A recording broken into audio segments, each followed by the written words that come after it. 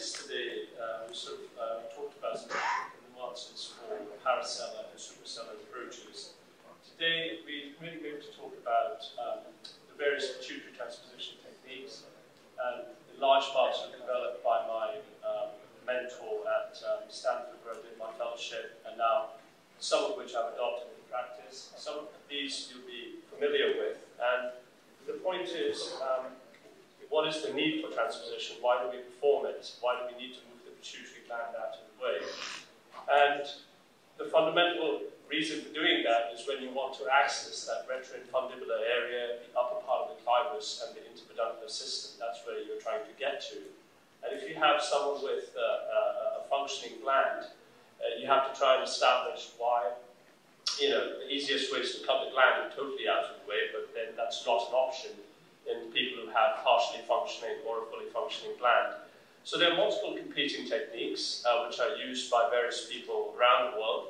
And the commonest technique is the subsellar extradural, and I'll go through that in terms of what is involved. The intradural technique, which is also another technique, and that's what I've sort of adopted in my practice since finishing. It's perhaps one of the easier ones to do.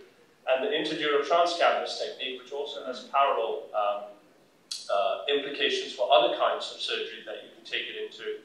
And it's an elegant technique, but needs a little bit of courage as you do it, and I'll show you why. So, in order to sort of come to these conclusions, we did some of this work in the lab as well at Stanford, and also from Pittsburgh. So here, I'll demonstrate the points using some anatomical pictures, and then show corresponding videos. So this is the area you're trying to access. You're trying to access the area behind the posterior clinoid, behind the dorsum cellar, and you're looking at that retroinfundibular area. And obviously the gland is in your way. This is some of my dissection from a long time ago now, from 2013, when I was in the lab, in the skull-based lab. And the point I want to show, so this is, you're looking on the left side of the pituitary gland here. This is your carotid artery there. This is your, we call it the corticoclinoidal ligament, but it's effectively the correlation of your proximal ring. If you think about the proximal and distal ring when you do a transcranial procedure, this equates to what you can consider proximal ring, but looking endonasally.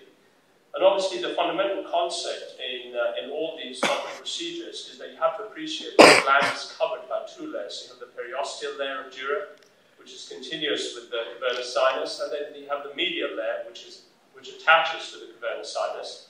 And this ligament here attaches the gland to the cavernous sinus, and there's your paracellar carotid. That's your posterior genium. You're also looking at inferior hypophyseal artery. So what this technique, or these dissections demonstrate, is the so-called trans-cavernous technique, where you've made an incision here, and you've mobilized the pituitary gland away from the carotid along with the medial wall. Therefore, you've exposed the carotid fully, and you have to cut this ligament.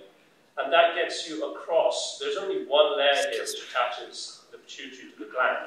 Sorry, the pituitary to the carotid. So as you come across here, you get to the posterior clinoids. This is a nice bit of anatomy. You can look at this with angle scopes when you do your complex pituitaries. This is your interclinoidal ligament. Again, we're used to thinking about this coming transcranially, which goes from your posterior clinoid to the anterior clinoid. And when you see this landmark, you know that medial to that is your supraclinoidal carotid, and lateral is the third nerve.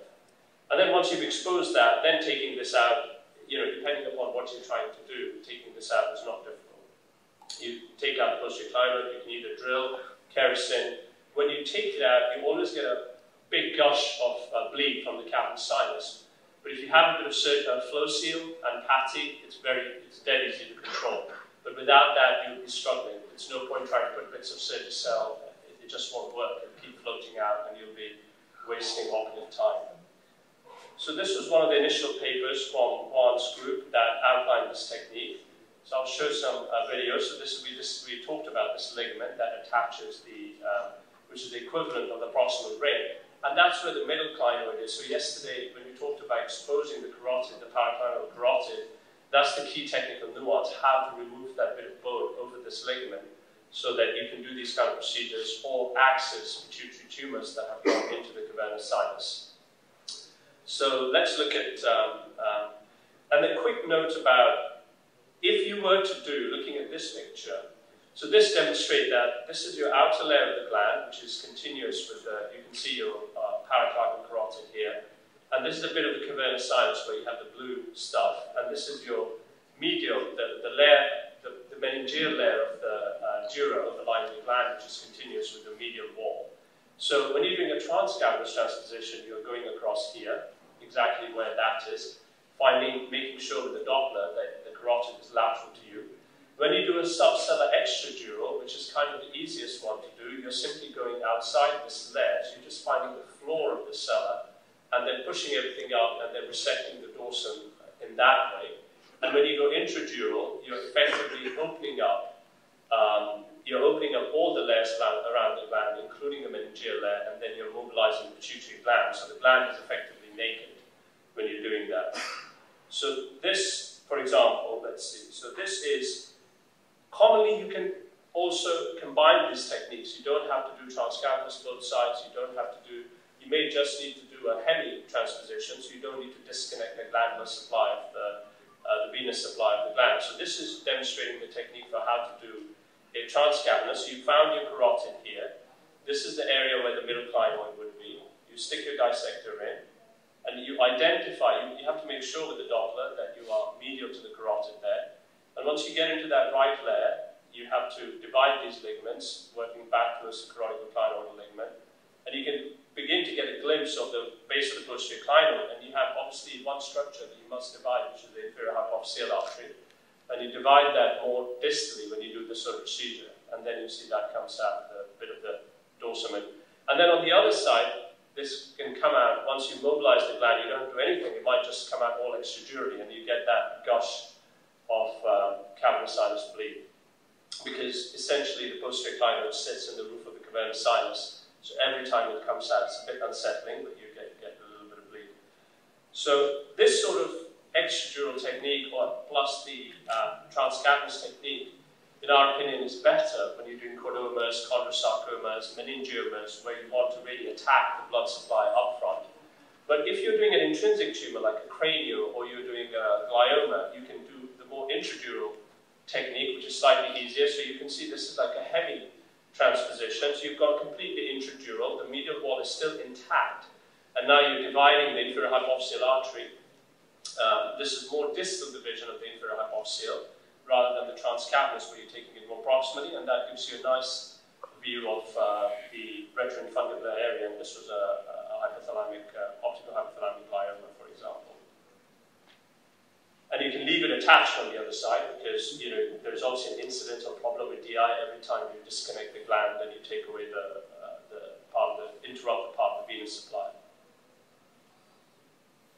And sometimes you can do the same thing, but you do it on both sides, and then that allows you to push the gland right up if you do it on both sides, and then it gives you exposure on either side of the gland.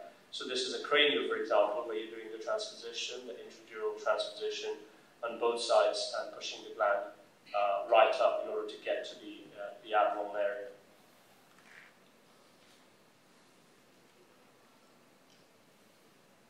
So that's the sort of exposure. So the limitation is, when you're doing a subsellar extradural approach, which is the easier way to do it, the key limitation is the rostral, or the superior exposure, is compromised. So you have to look at the pathology and go, what do I need to do here, and decide accordingly. Because essentially you're pushing the gland up, and the gland, there's only so much you can compress the gland. It's important to, with the interdural technique, with the trans-cavernous technique, it's important to remember to sacrifice the IHA, the inferior hypophyseal. You don't want to avulse it off the carotid. You have to divide the proximal ligament, and you can do it unilaterally or bilaterally.